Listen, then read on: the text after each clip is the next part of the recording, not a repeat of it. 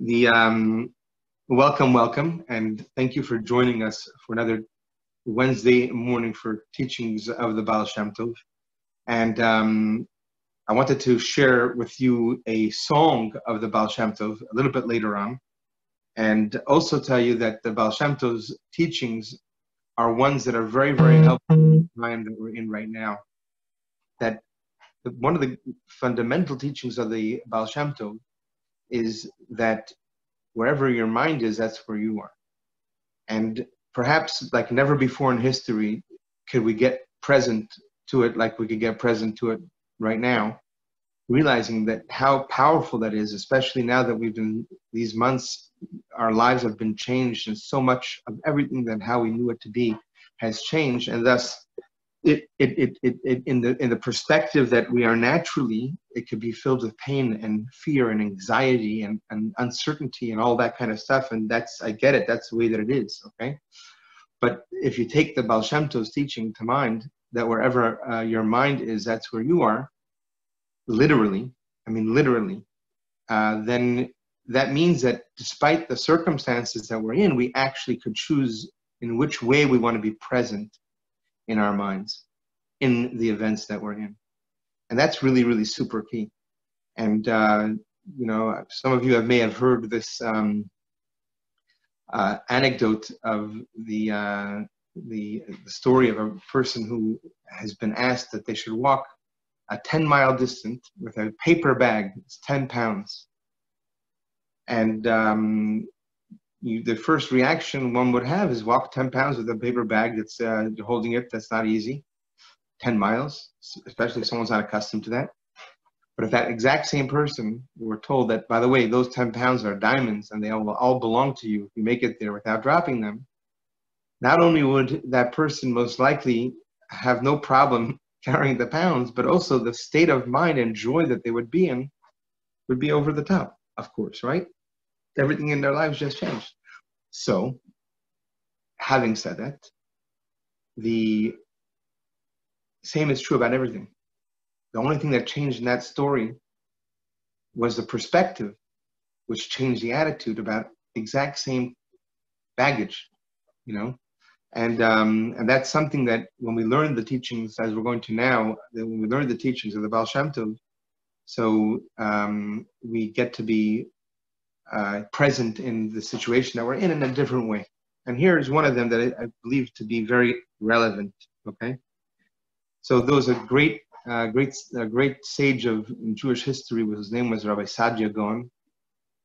And you could look it up. And today you have the possibility to look up Saadia Gaon. Saadia would be S-A-A-D-I-A, Gaon, G-A-O-N. So you could read about him, fascinating leader of the Jewish people. And in his writings, he says that you should know that the most fundamental principle for the purpose of why mankind was created is in order to break its negative characteristics, aka in order to break its natural characteristics. And let me explain what that means. That means that unless we work on ourselves, then there's not much of a difference between us and regular animals. In fact, unless we work on ourselves, animals are not bad. They can't be bad. But unless we work on ourselves and we get present to who we are in this combination of body and soul, then we're more likely to go down a path that's much more animalistic. That's not why we're here. The reason why we're here is we're given the possibility to take that path, but then we're given a game, so to speak. And the game is to engage that side of us that comes naturally equipped with all these shortcomings and comes naturally equipped with reactive behavior that's not aligned with our higher self. And then we're brought into this world in order to break the negativity, but more importantly, transform the energy into one where it doesn't go south, it doesn't go sour. So the idea of breaking the negativity is a form of discipline.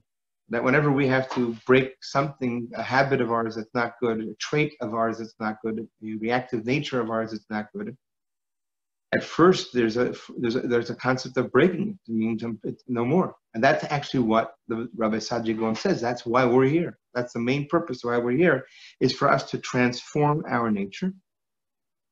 And through this process, through a human being making that choice to transform their natural reactive nature to one that is aligned with Hashem, with one that is aligned with our Maker.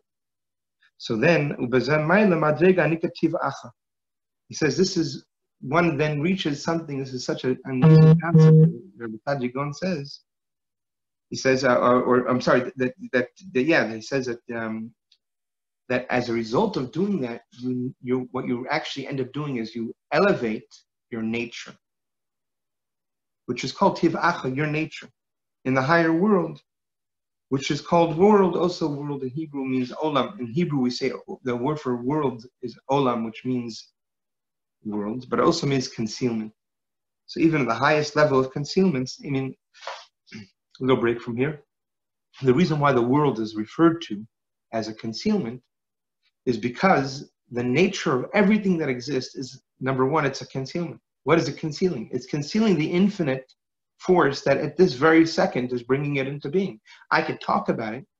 I can talk about it and even be present about it in my words. But to be present to that all the time, of course not. We wouldn't be able to be normal human beings if we were. There's something called concealment that takes place. And that concealment is the edifice for everything that exists in the universe, both physical and spiritual. So in that concealment is where our nature occurs. But hear me, the nature that we have in our lower self actually has a source in our higher self, is what is being said of it. The nature that we have in our lower self is sourced in our higher self. Let's get graphic. Let's say a person who struggles with food. And they just love, they can't stop eating food. Okay? So that's a nature that is, animalistic. That has to be something that we got to get into check. Okay? So actually, when we work on ourselves, especially in the context of and in the perspective of that we're doing so to fulfill our mission that we're here for, which is to use our intelligence, which we're going to get to in a moment, to use the gift that Hashem has given us, the connection of body and soul, not just in a distant way, like our soul somewhere there, but actually integrating that synergy, that marriage, in a way to the degree that it actually changes the nature of how and who we are. So the same person who perhaps today couldn't get it, he had a favorite dish and it was unhealthy for him and he just couldn't get over it, has actually a same exact desire for something spiritual that at this point, because of the concealment, it's manifesting itself in a behavior that's animalistic. So because of the type of beings that we're intelligent beings, we're here to generate a bond, a synergy between our source and who we are in a practical and actual way, in a way that it applies in our thoughts, in our speech, and in our action. So our job that we begin with in order to be able to tap into that higher nature of us that actually desires what's great for us, that actually desires what fulfills satiates us even more than we can possibly imagine. But at this point, it manifests itself in a behavior that's animalistic. And therefore, step number one, Rabbi Saadia Gaon is saying, is that we are here to transform that nature. There are tools on how we do that. Number one is separation from it, but that's a different conversation. But that's the point, is we're here to transform it. Transforming a person who always loses their temper, that's their job. They have to now work on their temper. And they have to realize that that's what they're here for. That's what Hashem brought them into this world for. We're not animals. We're humans. We're unique. We have possibilities to do things that when we do so and we engage that aspect of us, it's over the top. So that's what we're here for. It begins with, in order for us to be present to our higher self, we have to overcome that part of ourselves that otherwise goes south and very animalistic. To continue, the Baal Shemtov then continues and says, this is what was said to Abraham. Just a little bit of background. Abraham, when he first took upon himself the belief of monotheism, it wasn't like he had revelation at the time. He wasn't exposed to prophecy like later on in the Torah. But rather, the first 75 years of his life, and or whatever or minus the 3 until he came to that conclusion, were dedicated to a belief system that was completely in faith and trust of the highest levels that one could possibly imagine. And he conducted his life as such. He saw the fact that everything is one force, and he integrated it. What would that look like if you really believed that? And he became, he was a most loving person. His tent was always open for guests. That was his trait, because he saw that to be the dominating factor of our Creator, and the fact that the Creator is always giving. So he wanted to be, and then when he's 75 years old, he has a prophecy where Hashem tells him, Lech lecha me'artzecha, go out of your land, and out of your birthplace, and until the land that I'll show you.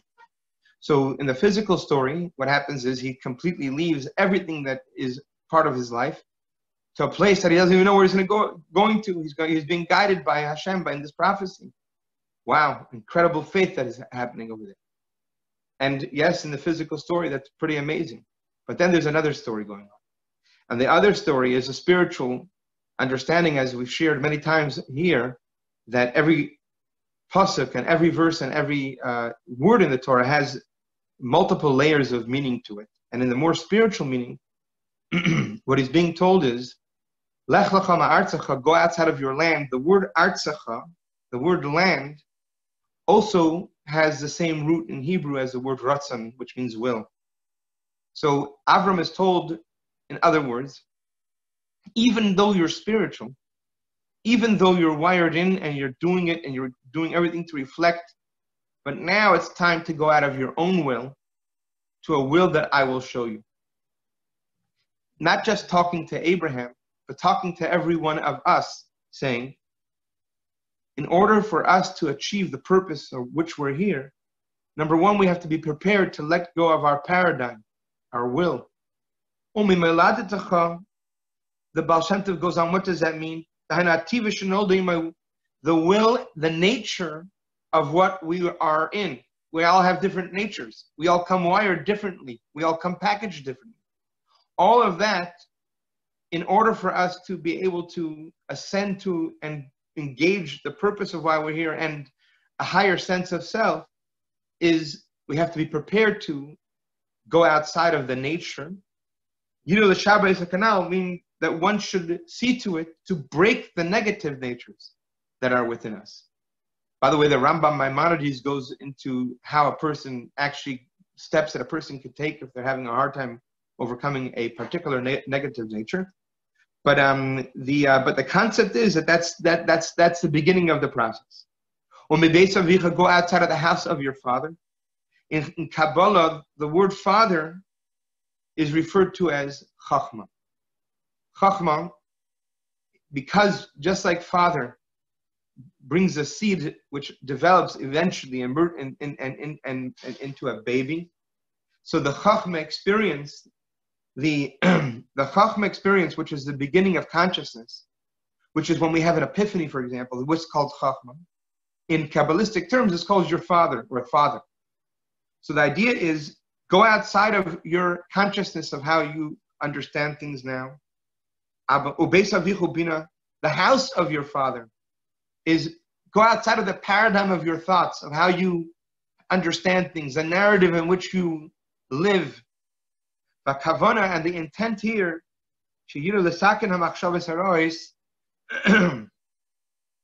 that one should take to it to correct the negative thinkings, the negative thoughts that we have within us. Okay? So let's stop here for just for a second. What that means is that we have a narrative running in our head, and that narrative is, if left unchecked, it's going to be driven by whatever type of animal you are. Just to open this up a little bit more, for example, the Zohar goes into a lengthy conversation about the way we human beings look. It's amazing. I actually have a book that I don't know where it is now. I think someone borrowed it several years ago, but I have a book that actually has different pictures of different types of animals, and it compares the human types of faces to different types of animals. And in fact, it shows you about cheekbones and the ears, all the different stuff. There's a whole bunch of different ones. And like I remember the way that my face officially is like a lion, right? Like fits to the lion characteristics. So then you got to look into it. It's all about what those negative traits are, because that's the negative traits who we are. Meaning, for a lion, it's not bad to be a lion, what he does. For any other animal, animals are not bad. Animals can't be bad. Okay? They're not given free choice, but they have characteristics to them that sometimes are horrible. And watching jackals, hunting is a horrible thing to watch. Eating animals alive. At least the lion kills its prey. At least from the ones that I saw.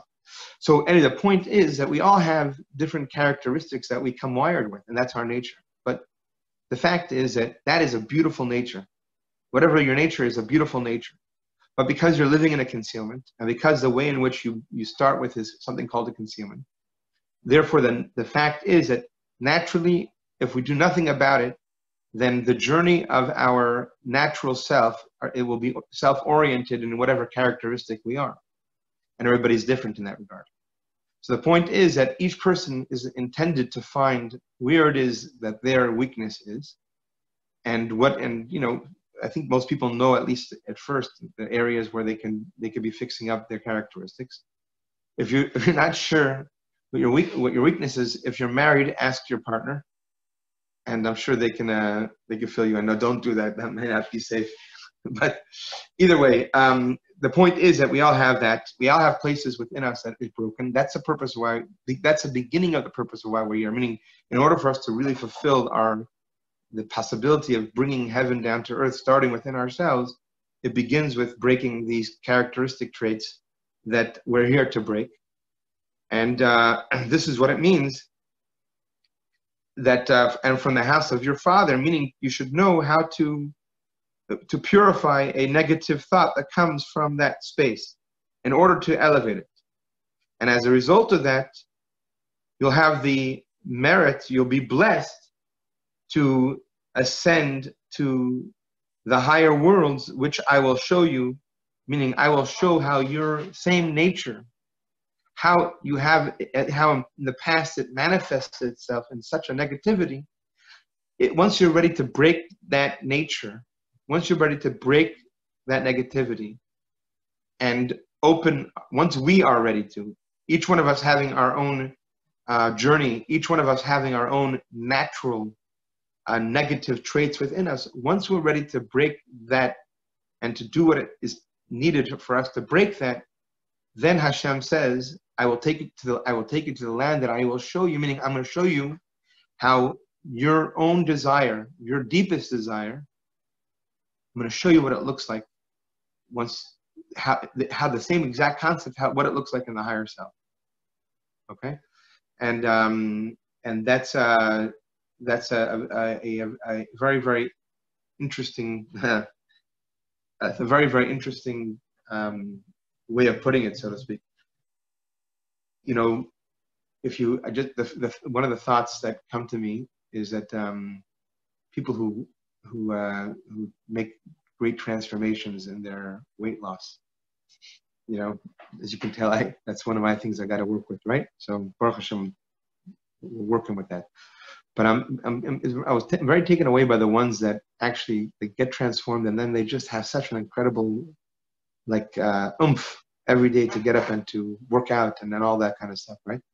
If you would have asked that same person 10 years earlier while they were sitting on the couch and they were 250 pounds overweight, if they could ever imagine that, it may be difficult because, would they will be willing to give up their next big, most enjoyable meal in order to have that joy that they're experiencing now, even though that joy they're experiencing at that point, now that they're healthy, it's like over the top in comparison, right? But in order for that to take place, he had to do exactly what the Baal Shemtov just talked about. He said you have to break that negativity, that negative trait. And by doing so, especially in this case we're talking about, by doing so with the intention of serving the purpose of why we're here, which is in order to bring out the higher self, not just within ourselves, but within everywhere and everybody around us, and lighting up the world to the times that we pray for, where there will be no more wars and there will be no more hatred and jealousy, etc. And this is the beginning of that journey, and it's never too late to begin.